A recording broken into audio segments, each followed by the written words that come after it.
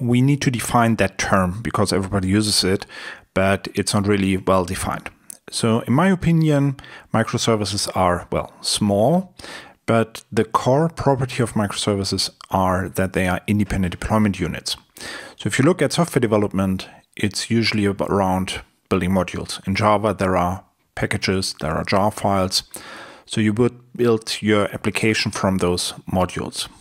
The problem, however, is that once you install the application, all those modules are more or less gone. So you just deploy all of the application. And that's different with microservices. So with microservices, every part of the application is actually independently deployable. So you would have maybe one WAR file or Java application that takes care of user registration in an e-commerce platform. And you would have another application that takes care of the catalog or whatever. That is how microservices are different. Instead of modularizing your application using packages or jar files, you do it using microservices.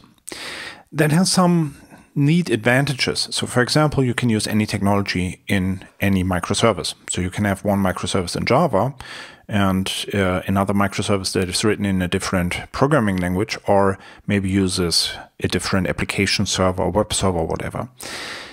That's an option, so you don't need to use any technology there is. However, in particular in the Java world, this is an advantage, because if your application is just a large jar or WAR file, you need to define all the libraries on all the versions of the libraries.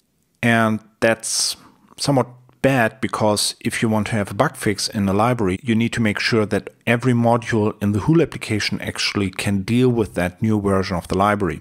If you use microservices, you can have one part of the application that uses a different version of a library than the rest of the application. So it's much easier to include some bug fixes in your application.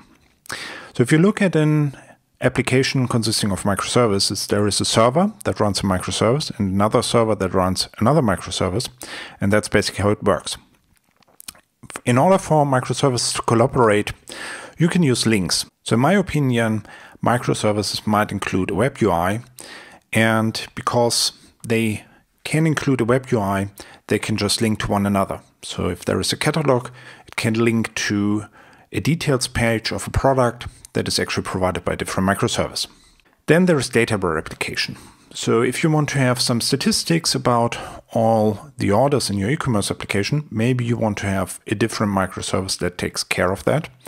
And because there is a lot of data that needs to be handled there and a lot of statistics, you probably want to have, well, a copy of the database, probably using a different schema to provide those statistics. And that's what we are doing here. So it's actually not a big surprise. It's just what we are doing with data warehouses for quite a long time. And then they can talk REST to one another, and they can use messaging to talk to one another.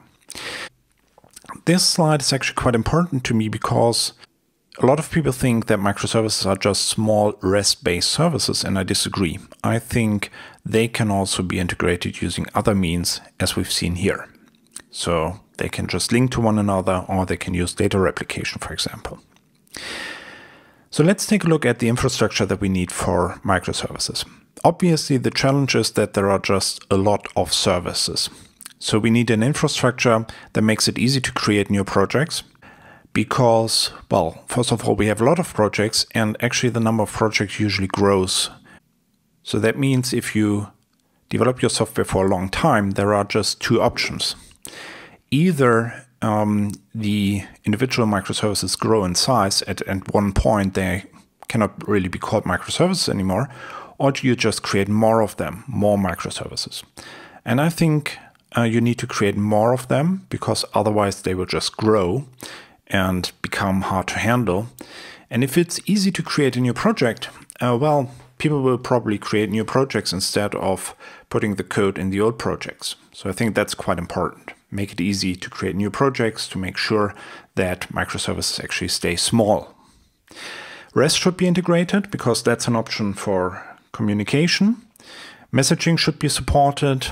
We should have uniform operations because with that large number of microservices, it's hard to keep track of those microservices and to make sure that all of them are actually, well, behaving correctly.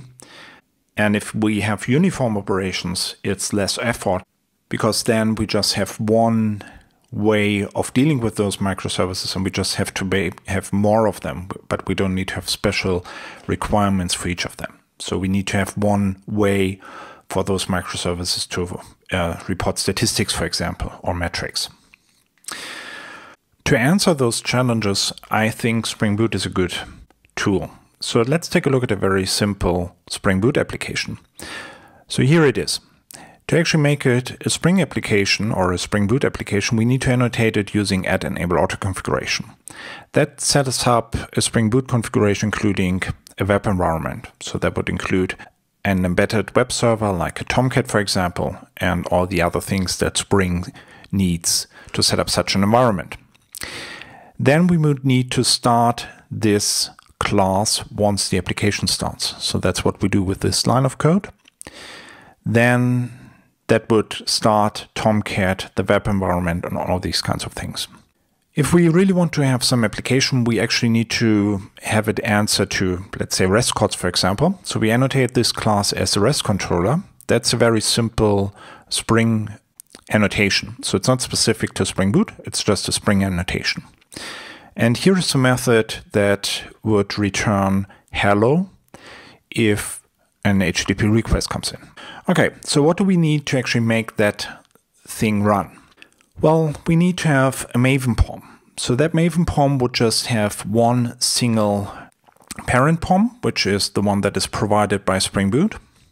And the nice thing about this is the only version you will ever see in your POM, except for, well, very specific dependencies. So this actually chooses a Spring stack that is compatible with one another, and you don't need to specify any versions of the Spring framework or anything else. So we have a single dependency, which includes everything that we need for a web application. It's called a Spring Boot starter. There are quite a few other starters too. So for example, you can have a starter for a messaging application, and so on and so on. And finally, we need to have a plugin that creates the jar file that is executable. So you can just start it using java-jar. You can also have a WAR file, and actually you can have a hybrid. So you can have a WAR file that you can deploy on your application server, and that also runs as an executable jar. So it's obviously possible to run Spring Boot applications on an application server if you want to. So concerning simple infrastructure, we've seen that there is just a POM XML. You can also use Gradle or ART if you want to. There are very few dependencies, and you don't need to specify any of the versions. There is just one plugin, and the versions for all the libraries are actually defined. As we've also seen, REST is integrated. So there is support in Spring MVC, as we've seen in the code. There is also support in Spring Boot for JAX-RS using Jersey. So if you would rather want to use JAX-RS, that's fine. You can just use Jersey with Spring Boot, and there is a starter for you. You can also use messaging for microservices to talk to one another. Actually, there are quite a few Spring Boot starters for that too. So there is a starter for AMQP using RabbitMQ. AMQP is an on-the-wire protocol that is standardized. There is a starter for HornetQ, which is a JMS implementation. There is a starter for ActiveMQ. Well, actually, it's not there yet, but it is in the snapshot versions. And you can just use those to use JMS. If you want to use a different JMS implementation, let's say Oracle Advanced Queuing, for example, then you would need to include the libraries for advanced queuing yourself, but you can still do it. So there is just no starter, and it's somewhat harder to do, but it's still possible to use other JMS implementations using Spring Boot too. For the messaging support, there is also the Spring JMS abstraction that uses message-driven POJOs, plain old Java objects. So it just can forward a JMS call to some Java object. And it's actually very scalable, so you can have multi-threading on all these kinds of things. So it's very, very simple to send JMS messages out to. So you can do that using the JMS template. and that simplifies the JMS API quite considerable. So for example, there are runtime exceptions, which makes error handling much easier. Of course, you can use other libs too. So as I said, other JMS implementations are definitely an option. And at the end of the day, Spring Boot can just do everything that Java and Spring can do. So it's not really limited. Okay, so what do we have now? It's obviously very easy to create a new project. There is just a POM that needs to be defined. You need to define some Java classes and you're done. REST is integrated. That's great. Messaging is supported too. So we need to talk about deployment now. So deployment. Actually, what you do is you just package everything in one executable jar file or in a WAR file using Maven, Arnd, or Gradle. You can add some configuration to it. There are quite a few options. So for example, you can have an application.properties that gives some configuration in your jar file. You can have it in on your server and so on and so on. So what I want to show you now is a demo how such a Spring Boot application can be built, how you can create a zip for the Oracle Application Container Cloud. That is an infrastructure that allows you to run Java applications on a platform as a service. So there are no servers. It's just a platform that allows you to run Java SE based applications. So it's a good fit for Spring Boot. If you want to do it yourself, the demo itself, the code for the demo is actually on my GitHub account. So feel free to look at it. So I'm going to show you how to build the demo. So we are using Maven and creating a fresh package here. As you can see, it just compiles the sources and the test is run. Actually, this test goes through the REST interface, so it does actual HTTP calls. To run it on the Oracle Container Cloud, we need to have a manifest. That's a JSON file. We can look at it. And as you can see, it just contains which Java version should be used and how the application should be started and a little bit more information. So we put the jar that has just been created by Maven and the manifest in a zip file. And this is what we are going to use in the Oracle Cloud. So we go to the Application Container Cloud and we create a new application, select Java SE as the platform. We give it a sensible name. We choose the subscription and the application archive that we just created. We create that application. And after a while, the application is being uploaded. And then finally, it actually has been created. So let's take a look. Here is the application. There are no instances running at the moment, so it's still being created. And after a while, there are instances there. So one instance with 1 gig of memory. And now we can actually go to the URL and we see that hello is printed out, which is what that application does. It's a very simple hello world. So what if you want to install the application on a server or on the Oracle Compute Cloud instead of the Oracle Application Container Cloud? Well, you need to install a basic machine. You need to install Java on that machine. You need to copy over the jar file. And you can also make it a Linux service. So since Spring Boot 1.3, it's actually possible to make a Spring Boot application a Linux service, and that's rather easy. All you need to do is you need to create a link in the right directory. And you can create some kind of application.properties to configure the application. That's the standard configuration file that you can use.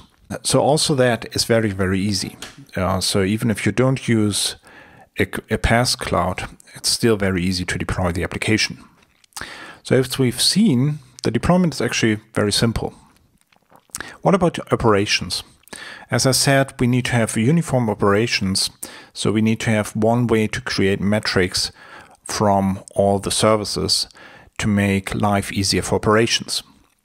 So there is Spring Boot Actuator. Actuator is another Spring Boot starter that provides information about the application via HTTP and JSON or metrics.